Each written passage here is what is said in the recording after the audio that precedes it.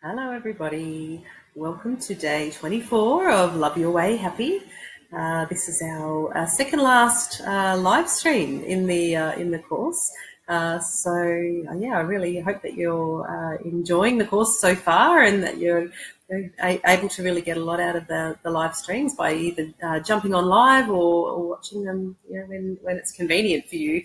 Really, this is just the beauty of this work is that you can come back to it at any time, jump on when you can. So just I'd like to see if, I'm not quite sure if we can do a bit of an experiment, because I can see some people jumping on there, but I can't see who you are, mystery people. So if you can figure out how to let me know who you are, either maybe by posting a comment and saying hi, or I don't know, taking yourself off incognito, finding out a way. That'd be really great, because then I can know who's on. That'd be really good. So today we're talking about the last few days, or 6 days since our last live stream. And so firstly, starting with the taking effective action.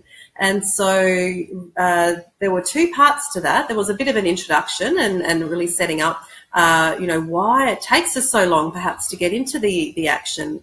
I guess it was a bit of a question, why is it that we only start to look at action, when we're more than halfway through the course. And so just to be clear around that, really importantly, that in order to take effective action, it is really important that we're setting up the planning stage and going through the planning stage.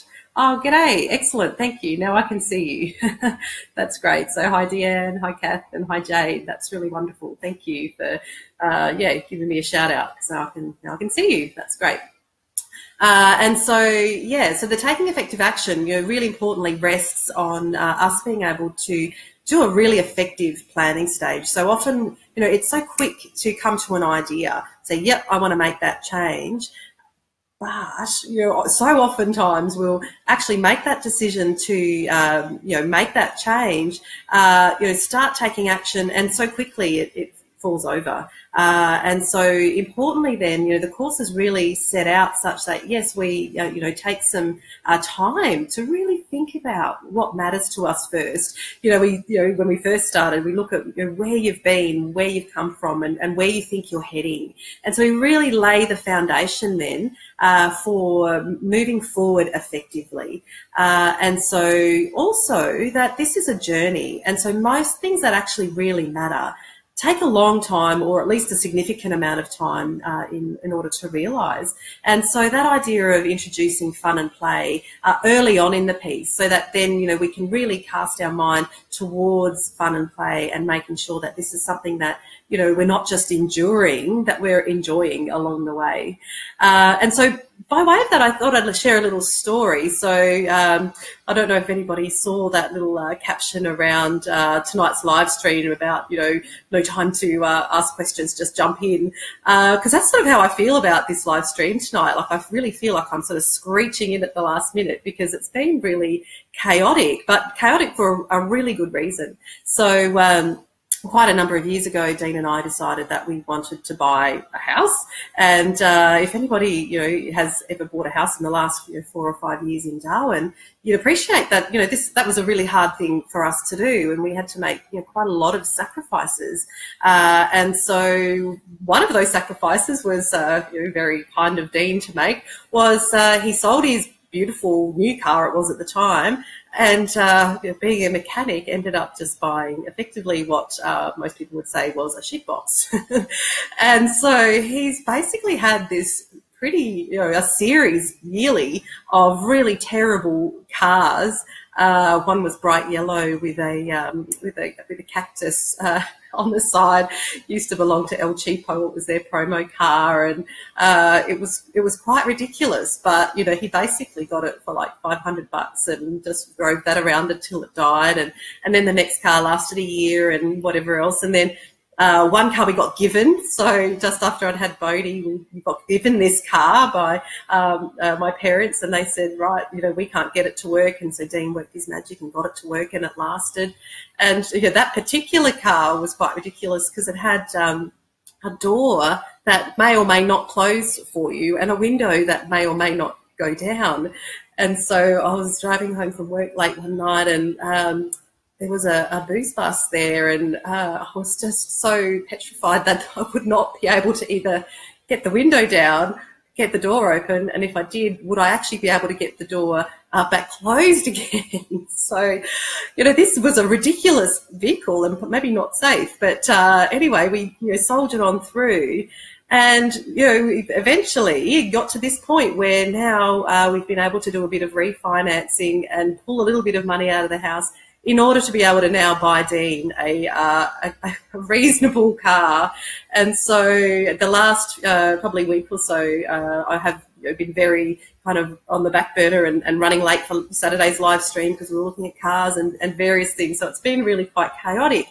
But when I look at it, it's a really important for us because, it's a culmination really of probably 5 or 6 years of struggling through with these ridiculous cars in order to be able to achieve something that was really big for us. Like it's very, some people would say the dream of owning your own home in Australia that dream is dead and blah, blah, blah. And as much as I don't believe that, I do acknowledge that it is really tough and we've made a lot of sacrifices to make it happen.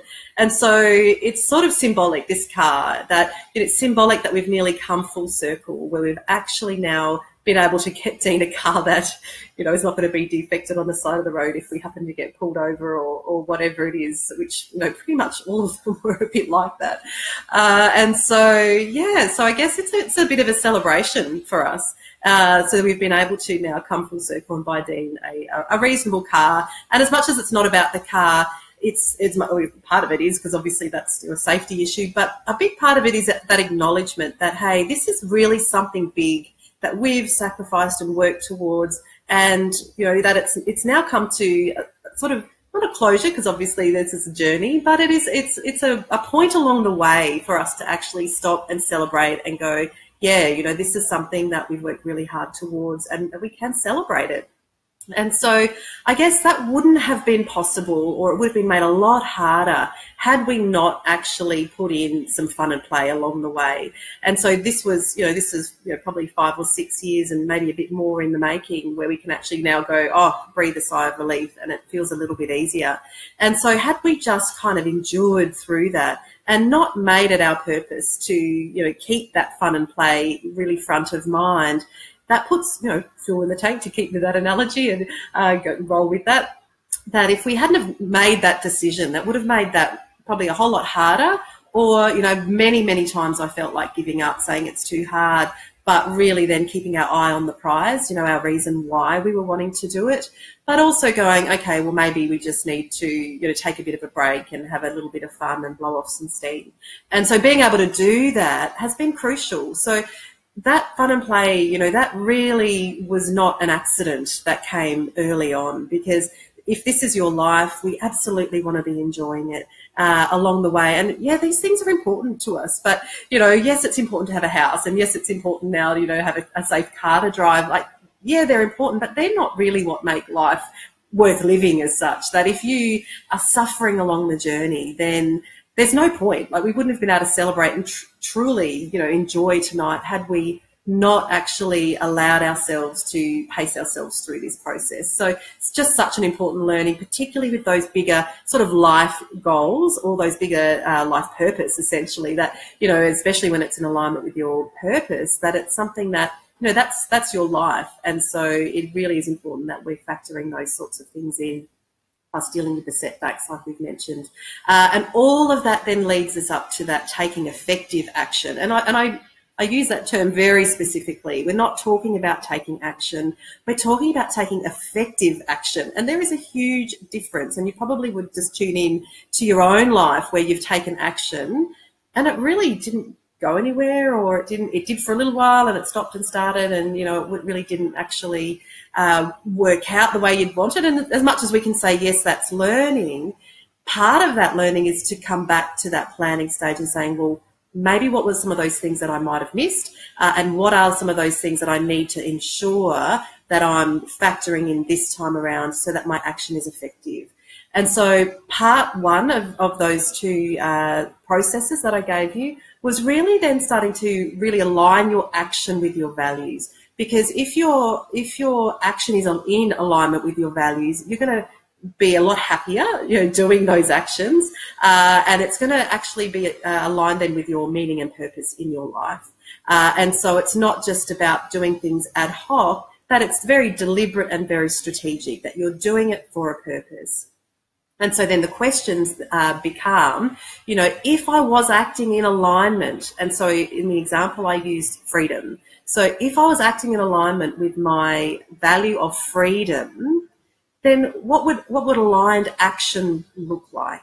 And so if you guys haven't had a chance to have a look at that, that's okay. But you might just sort of tune in with yourself now and ask, if you are identifying one of your core values, and in that exercise I asked you, just for ease, just to choose one, your top value. Oh, hi Christine, how you going? Just as a little bit of a sidetrack, just for Christine, our celebration meal, I just mentioned about a little bit of a celebration. We had mint by your recommendation, and it was delicious. So thank you for the recommendation, and that is now our favourite. If you don't know mint, just a shout out to, mint leaf in Palmerston. It's just beautiful Indian food, and so we celebrated with Indian food, and it's delicious. So thanks for that recommendation, and that's our celebration place from now on, given that we can never eat out because we have children, so housebound. Anyway, so coming back to that aligned action. So if you were acting in alignment with your top value, what would aligned action look like? And that's really, really key, that we're looking at aligned action. And so that means that our action is more likely to feel purposeful, meaningful, and enjoyable too. So importantly, we're answering those questions. And in that exercise, that first one, I asked you then to identify 5 steps. And so that's an evolution. So, if you answer, okay, so what would 5 steps, action steps be that would be in alignment with that value? Then, if they're, tick boxes type thing, then you would obviously want to review that, either daily or weekly. So you can say actually, or just, as you go, like, yep, I've done that. So what's aligned action now? And so treating that as a bit of an evolution. So when you tune in with yourself, what would aligned action be? And so that then is something that's evolving from day to day. And it means then that you're taking consistent action towards what I would call your true north. Your top values really being your true north, your direction in life. And when we're choosing that consciously and deliberately, obviously we're going to feel happier because we feel like we've got a meaning and purpose. And we're much more likely then to... Oh, yes, no problem, Christine. Yeah. Yes, mint leaf is definitely the go. And so then the next step of that part 2. So we've looked at aligned action, and we've identified 5 steps. And again, you're just tuning in with yourself around that. And then we're moving on to that part 2 of aligned action. And that, we're really then, and I really, really love that process because it's just so black and white. Like when you tune in with those steps and those goals, and we're saying, first step, is this for me? And that just cannot be overstated. When you tune in and you look at those action steps and you ask yourself honestly, is this for me? Yeah, then we can really see whether we are acting in alignment with our values, or if we're acting in alignment more so with what we think we should do, or what we are expecting of ourselves, or what we expect we should be valuing, if that makes sense. So we all have ideas about what we should value and what should be important to us, and then we've got secretly what we actually do really value. And so we want to make that less secret. We want to put that much more out in the open and to say, well, I know I should value that, but what I actually do value is this. And so put that aside, because that will never increase your satisfaction, fulfillment, meaning, purpose in life. And so that question really, that's a process in itself. Is this action for you?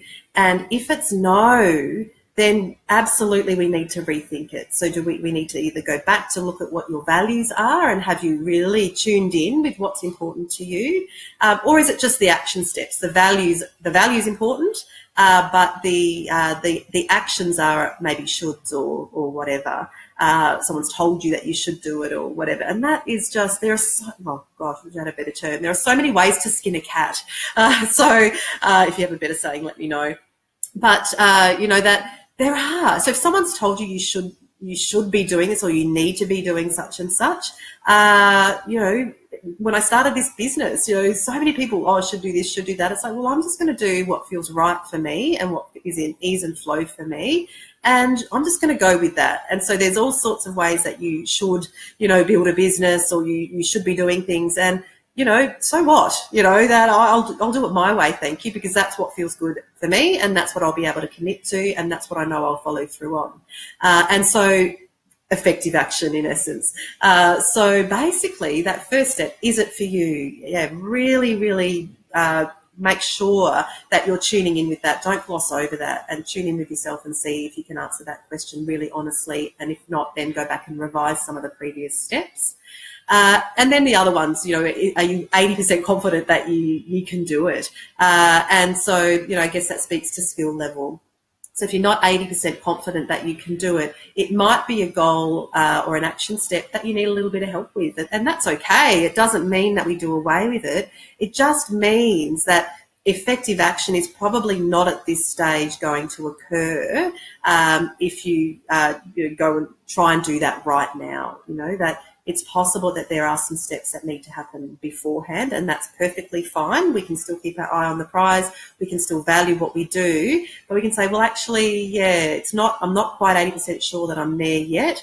And so maybe there's some study that you need to do, or there's some personal development that you need to focus on, or there's some resources you need to draw in, or whatever it is that, that confidence level doesn't mean don't do it. It just means maybe the timing isn't right is all.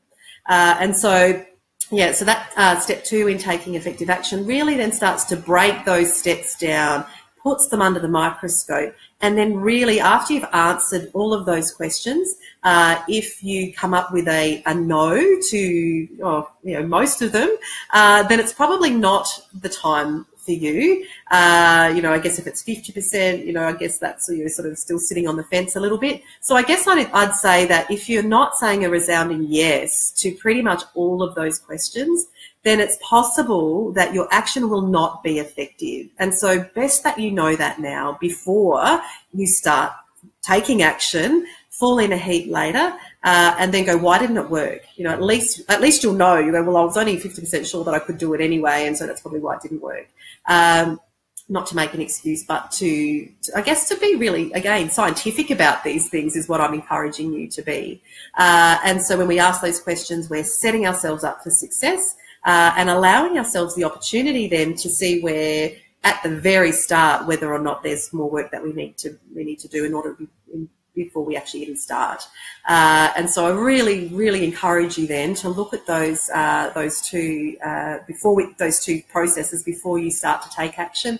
Set yourself up for success and really allow yourself the opportunity to, again, take aligned action, action in alignment with your values, and making sure that the action steps are ones that you can actually do. So being kind to yourself, basically.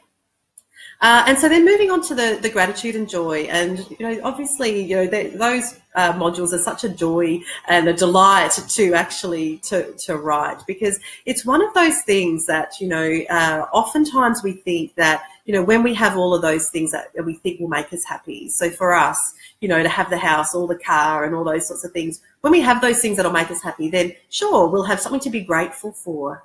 But really, the evidence doesn't support that. And I guess if you tune into your own experience, it probably doesn't support it either. That actually it's the opposite, that people who take a grateful approach to life and really engage with the things that they have in their life right now, that they have to be grateful for, no matter how small. The beautiful sunrise, that's a gift that we all have every day, should we tune into it. So there's lots of things that we, because we're an automatic pilot, we're not tuning into them. And so we're kind of missing out then on the gifts that are available to us to really start to, what I've said is, turn the heat up under those things that we're wanting to cultivate. So if we look at, the balance of happiness, really managing those states, so setbacks and negativity, those sorts of things that can really hold us back. Yes, we want strategies around those, but that is not enough.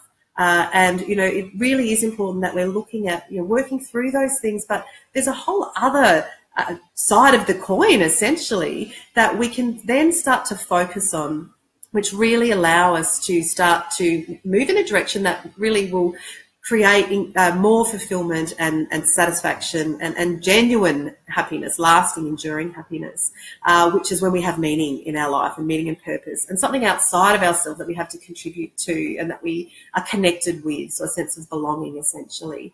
And so these are the states, so the gratitude and the joy, that those are things that can be delighted in and enjoyed now. And so if you haven't had an opportunity, I've done the gratitude audio, which is in the Love Your Way, on the Love Your Way Happy page.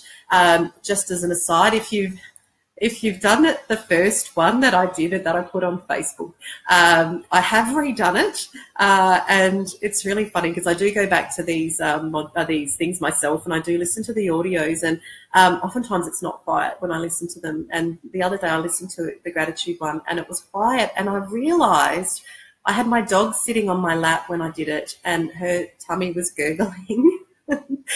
And you could hear it in the audio. And I was like, oh, my God, that is so hilarious. And so I've redone it, minus the dog. And it's so it's a new audio. So if you did the first one, then please redo the new one on Love Your Way Happy. And so, new rule, no dogs on my lap while I'm doing these things because it's too risky. You never know what's going to happen. And so have a go with the gratitude audio. I'd really encourage it, because that audio really is an invitation then for you to start to tune into those things that are happening for you now, first and foremost, those things that are happening for you now in your life that are already there, that you can be grateful for, which is really delightful. That's already happening now. But it also then looks at people in your life that have helped you to be where you are now. And so we've all had people who may have been, a part of our life or a very peripheral part, who may have then decided to help us in some way. And we can really then start to tune into that and see the significance of the assistance and the people that have helped us along the way, and to really then tune into the gratitude that we can feel for these people. And then it goes on to talk about, the gratitude that we can have towards ourselves. And so really importantly, that if you look at everything that you've been through and everything that you've done in order to get you to where you are now, that's significant, and that is an achievement, and that is something that we can really be grateful to ourselves, appreciate ourselves for having gotten here to now be able to have the opportunity to do what we can do with our lives. And so, really importantly, we're actually taking an opportunity to tune in and see if we can send a little thank you to ourselves, or a big thank you, a sense of appreciation for everything that we've been through in order to get here, in order to then make the most of the opportunities that we have in our life now. And so that's the gratitude audio. And then in the little video download, I did talk a little bit about some of the new research coming out around gratitude and joy, and how when we tune our hearts to joy and gratitude and turn our minds to cultivating these states in our life, that's certainly supportive of happiness. But what we find, though, is that when we actually share that with others, and more importantly, when we share that with others who are delighting then in our success or delighting in our joys, and who can really acknowledge just how important those things are in your life and can be genuinely supportive of you and delighting and happy for you, that then gives them a boost. And gives you a boost. And so this is where, we can look at emotions as contagious. And so, we want to say, well, what ones do you want to be spreading around, so to speak? But also, how can you be then drawing that out in others? And in the video, I was really inviting you then to see if you could change the landscape of your relationships, because, oftentimes they are problem focused and, not bad, typical Australian saying. But, what we could potentially be doing is inviting them for people to be sharing their positive experiences and saying, and asking people, what's going on in your life that's good. What have you really enjoyed doing of late?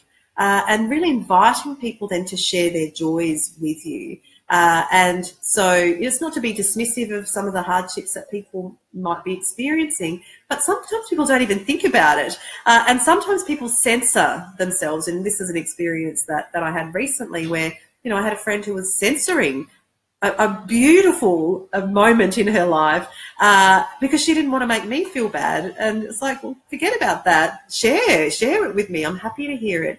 But I guess oftentimes, that response when you're sharing something good may not be a positive. And so if you could be one of those people that invites and allows people to share their positive experiences, to delight in them and to clap along with them, what a wonderful contribution that would be in and of itself, that person can feel happy enough that they can share their successes with you and open up to you around that.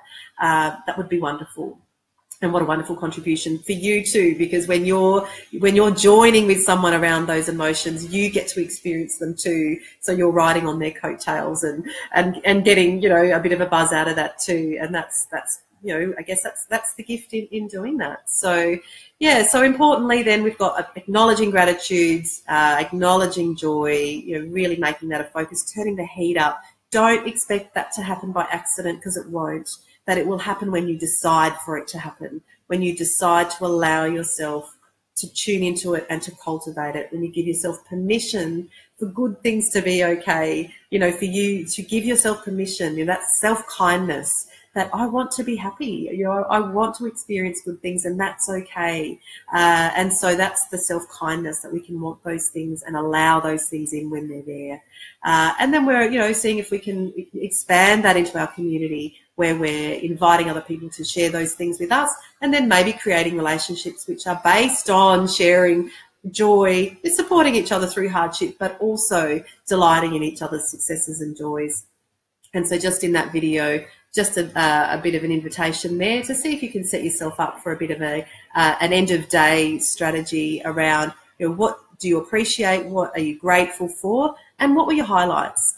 So, really key there that we're actually tuning into what were my highlights. And it's really funny, Dean and I do that. And, oftentimes, after a busy day, I'm like, what's my highlight? What was good about today? And sometimes I have to really think about it if it's been a tough day, but it's always good, because I always then tune in and go, yeah, well, no, that was really good. And I remember, and I go to sleep remembering what was my highlight, and I go to sleep remembering those things that I'm grateful for. And so, again, tuning into those things and allowing them to be front of mind as you go off to sleep, that's a mindset changer, really. And that's one of those habits that we can really set ourselves up towards cultivating states of happiness, fulfillment and joy, and then, making a difference in your community because you're sharing that and allowing other people to share it with you. Yep, so that's the, I guess, the course component of that for the last week or so. And just one last little piece just about how people are engaging with the course. I have had quite a bit of feedback around, I guess the 30 days and how it unfolds, and people dipping in and out as they can and when they have the time, and maybe not following strictly the 30 days and all the rest of it. That is completely okay. And so I guess I just need to reinforce that one thing principle, which is something that is just such I guess, an easy way to engage with anything new, that, yeah, everybody has busy lives, and it's, completely reasonable to assume that you may not be able to put 30 days aside where you can go hammer and tongs into this. Totally fine. And so that's not that you've failed. There's no score at the end of this course, by the way. But what I would like to reinforce is that this Love Your Way Happy course is my free gift to you that you have access to for life. So this is not something that you're going to be locked out of. This is not something that's going to be taken away. That I'm offering this to you as my free gift. And this is for you. And so you engage with it at your will, at your leisure, and when you need, and take the pieces. And I guess what I'd like to reinforce is that I have worked it through such that those things I see as ordered and sequential. So like I say, the fun and play was deliberately put towards the beginning, because engaging in anything that's going to take you a bit of time, we need to just be really looking after ourselves. Absolutely. And so, yes, there is a little bit of that ribbon that runs through it, and that they are ordered and sequenced. But if that doesn't necessarily seem to resonate or feel right for you, then obviously take what you can and what you need when you need it. And that's absolutely, this isn't a one size fits all. And so please feel free to take what you want, when you want, and when you can.